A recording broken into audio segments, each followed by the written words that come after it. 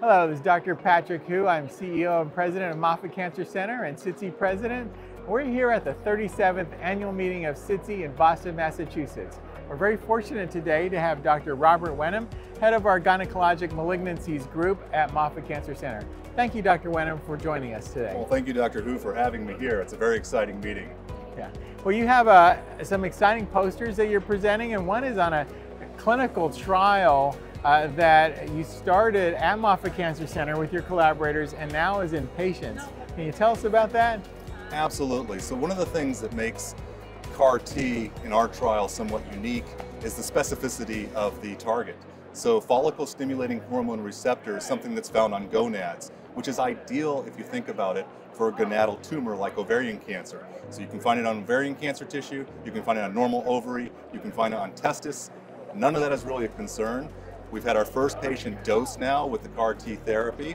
She's made it through the dose-limiting toxicity period, and we're looking forward to enrolling some more patients right now in the near future.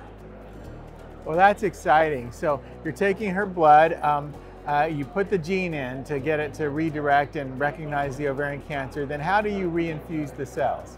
So one of the novel things about this study is that we are doing it intraperitoneally, which means we put a catheter into the belly cavity. Now we do have another arm for those patients who are unable to receive it inside the belly. We can infuse this intravenously, which means we're going to get a couple sets of information here. Do you really need to have intraperitoneal infusion for ovarian cancer?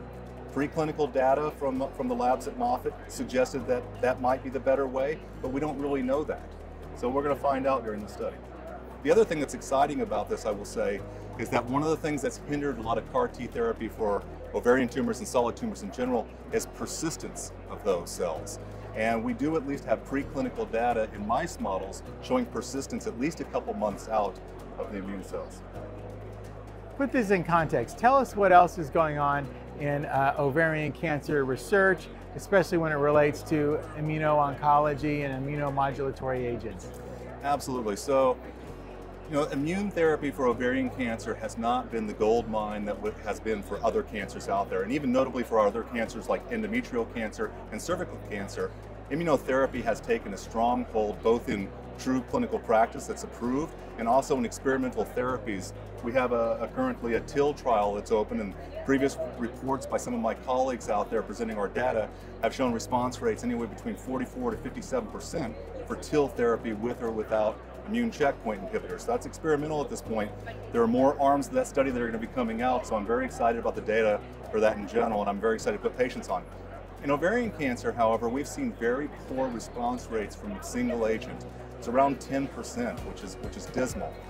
There have been some promising reports looking at the combination of metronomic or dose-dense type chemotherapies in combination with checkpoint inhibitors. Some data from a colleague of mine up in New York was published in this regard. We have some data that we generated at Moffitt Cancer Center, and currently there's a large randomized phase 3 international trial that's being built upon that concept. Well, thanks so much, Dr. Robert Wenham, head of gynecologic malignancies at Moffitt Cancer Center. Thank you. Thank you, Dr. Hwu.